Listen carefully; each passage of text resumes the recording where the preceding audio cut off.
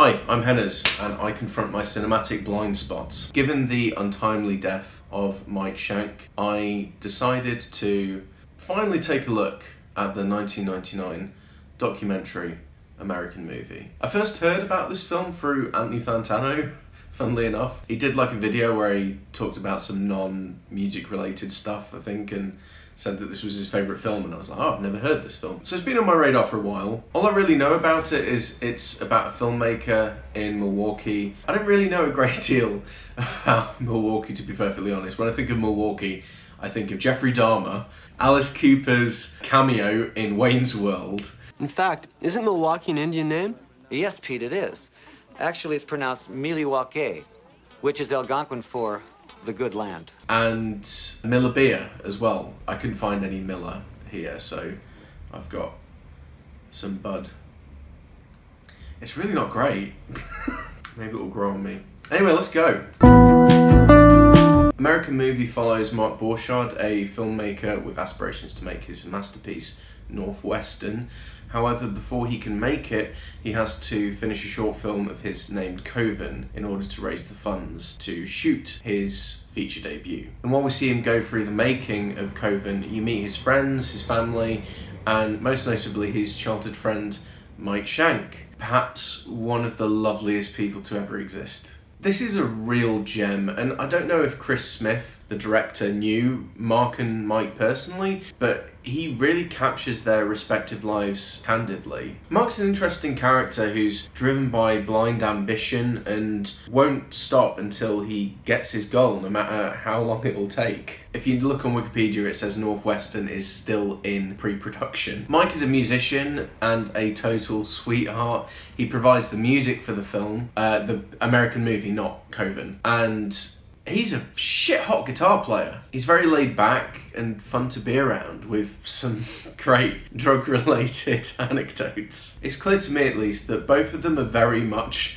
on the autism spectrum. I always feel like I can relate a lot more to these kind of people, given that I see life similarly and have similar life experiences. But it's nice seeing such normalcy and familiarity, and I see a lot of myself in Mark and Mike as well. Though when he said Coven, it sounded like COVID. He kept saying, after Coven, we're gonna get started on the film. I was wondering why he's pronouncing it like that, if it was just a US pronunciation of which I wasn't aware. However, in one of the scenes, Mark asks, well, how else would you say it, referring to the title? Coven, man. What else could it be pronounced? Coven. That's the proper pronunciation. No. Coven. No. Coven sounds like oven, man, and that's just, it doesn't work. This is Spinal Tap levels of absurdity. There's a scene where Mark recalls his day and says that he had a profound moment where he's 30 years old and in 10 seconds he has to start clearing up somebody's shit. Literally, as he was assigned to clean a toilet and there was shit in and on the toilet as well as the walls. And there's another bit where Mark talks about how you never see a black screen in a film where it states that they were unable to effectively shoot the scene, so please just use your imagination. There's another scene where Mike is supposed to be handing out flyers and misinterprets where they should be going, but when he's done, they're told that the flyers that they had left over were left on top of a stack of newspapers, and they were removed by someone who replaced the newspapers with new ones. And Mark remarks that it doesn't make any sense, and Mike pipes up and just goes, made sense to him. The filming just does not go right, and Mark is really trying to rush it through as soon as possible, and even getting his mother to be the camera operator with mixed results. He's so dedicated, he even sleeps in the cutting room at the local university in sleeping bags with his kids, who are just there along for the ride. You can tell that he's certainly a character. His family aren't too supportive of his creative endeavors. I mean, his own brother even said, honestly, I thought that he was going to grow up to be like a stalker, a serial killer, or do something where he would try to plan someone's death, you know? It is a bit mean. You do see bits of Coven, as it does get made and it has a premiere, and there are elements of it that look reasonably interesting, but the documentary doesn't really portray it in the best light. Out of context, it doesn't look particularly great. Well, actually, I should probably have a look at it and see for myself. One moment. But that wasn't as bad as I expected. The acting was passable and it was well shot. The score was nice. I'm gonna give this a 5 out of 10. Mark and Mike did go on to other things. They both appeared on Family Guy and they had a correspondent feature on Letterman's talk show. And why wouldn't they? They're two of the most entertaining people around. They're just effortlessly charming. I got ticket stubs from almost every concert that I ever went to, about 40 concerts. And the first one was Kiss in 1979. It cost $10 to see Kiss then. This is one of the greatest depictions of the facade that is the American dream that I've ever seen. Mark has real ambition and I admire him for that, but it hasn't appeared to have gotten him anywhere. Hard work isn't enough in this industry. You need a lot of luck and a lot of connections more often than not, and he appears to have neither. Though he's still ploughing on regardless, and if he loves what he's doing, then that's all that matters. He did manage to sell all those copies of Coven, so he must be doing something right. Filmmaking is a really difficult endeavour.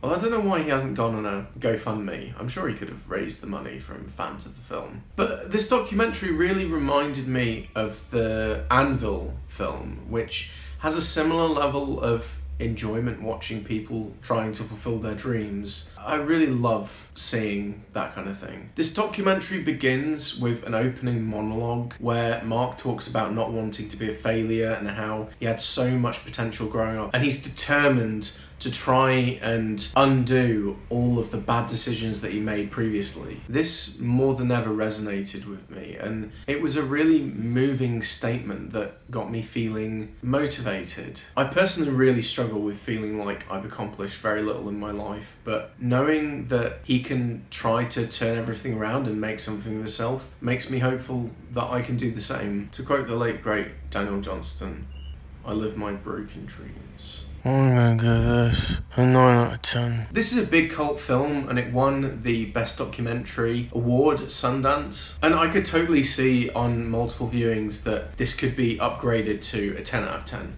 We'll have to see. But the reason I chose to cover this film now is due to Mike passing away last week, apparently from a very rare form of cancer that just spread to almost everywhere in his body and it was inoperable. A friend of his said that some of his last words were, "I feel really bad for children who have cancer. They should never have to." This guy was just too pure for this earth. I hope to have a friend like him someday, and likewise be a friend like him to someone else. The outpouring of love from fans of the film has been enormous, and you can really tell that he made the world a better place. So those are my thoughts on American Movie. I really had a strong and powerful connection with it, and you know, I hope if you end up watching it then you do too. If you have seen it, let me know what you thought of it in the comments, and also don't forget to like, share and subscribe. You can follow me on Letterboxd for more of my opinions on cinema. I hope you have all a pleasant day. Rest in peace, Mike. Cheers.